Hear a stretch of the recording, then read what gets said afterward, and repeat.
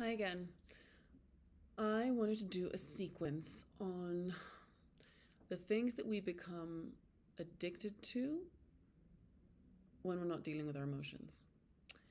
So, when I look back on a certain time in my life when I was a student in London and how I would kind of have addictive behavior around shopping and food, and it's happened in other times in my life as well. I kind of recently figured out. I mean, I knew it was something emotional, but I recently figured out that it had to do with feeling lonely, which sounds so basic and simple. And I think so true. And I think it doesn't mean that you generally feel lonely in your life. It can be a very specific moment in time or with regards to something very specific because, we can be around lots of people and still feel very much alone. And I think there were certainly periods of time where I took on this pattern of consuming food, objects, clothes, or whatever as a way to kind of fill that void. And I think that can happen with many things, the daily coffee ritual that becomes like an addiction. I've gone through that too, and I'm not a coffee drinker, but I've had moments where, it's become really important to go get that coffee and, have that cup in my hand. And so I think, ebbs and flows of life mean that we go through these moments of having situations that we're not addressing out in the open because we're kind of not so aware of them, and so we create these substitutes, and then we get hooked on these substitutes. So this is a sequence for when you feel like that's happening. And I'm just gonna obviously insert my own experiences and my clients' experiences here, but as always, feel free to just add in whatever is happening for you and to keep exploring. Very often these situations have more layers. So if you do find that it's because you feel lonely or sad or whatever it is, then tap on that, in the next instance. Because remember, the more specific you get with tapping, the better results you're going to have in a shorter amount of time. So, even though I know my behavior can get a little addictive when I'm not feeling 100%, I deeply and completely love and accept myself. Even though I can get hooked on food or shopping or both, when I'm feeling a little lonely or a little down, I would like to love and accept myself and give myself a chance to recognize what's going on before I try to fill the void with stuff that doesn't really help. Even though sometimes when I feel alone or I feel down, I look for quick fixes that actually just make me feel guilty afterwards. I deeply and completely love and accept myself.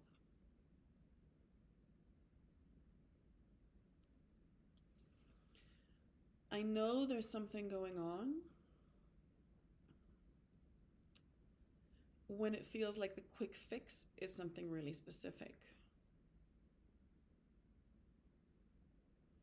When a craving shows up and it's really specific. Like I need to eat something really crunchy. And I need it right now.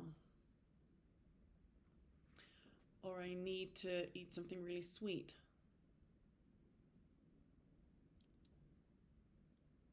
Or when I need to do whatever it takes to get out of the house and buy that coffee.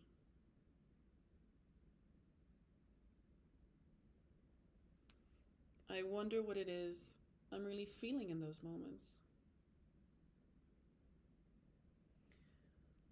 I wonder if I'm feeling lonely or bored Or if I feel overwhelmed and it's a way of escaping.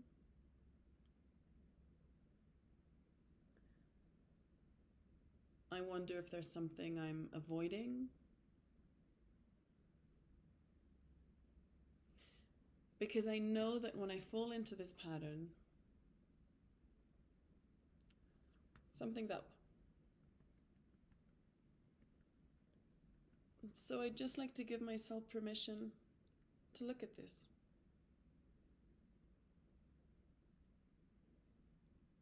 To really just take a look at this.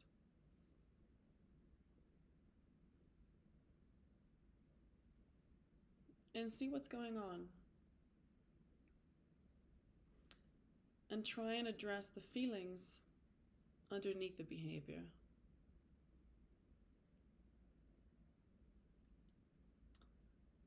Because the truth is, the behavior doesn't feel that great.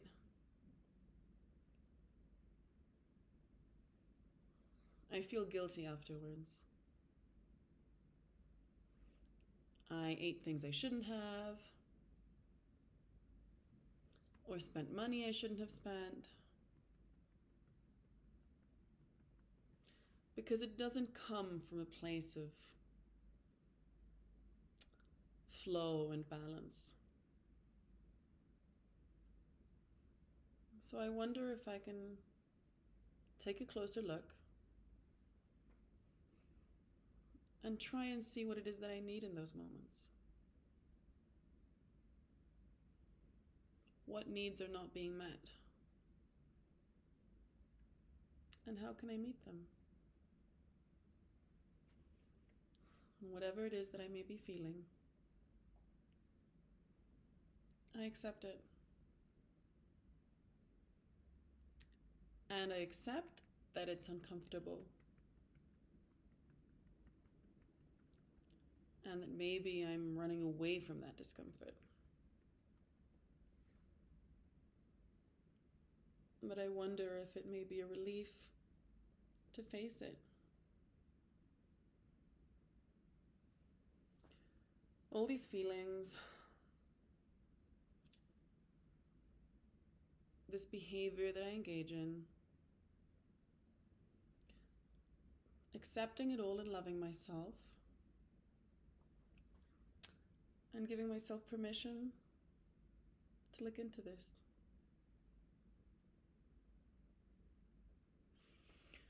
So again, baby steps. It's fucking uncomfortable. That's why it seems like a good idea to drown it out. Bag of chips or booze for some people, or whatever it is. The certainty of what that chocolate is going to feel like in your mouth and taste like is a breath of fresh air in a world filled with uncertainty and problems, sure. But in the end, we engage in vicious cycles that don't feel good, and then we feel guilty, and it's just this thing that's eating at you. So just a baby step in the direction of accept what you feel, accept what you've done, but let's take a closer look and see if we can actually work on the underlying problem, because something's up when we engage in behavior like that. As always, thanks for watching.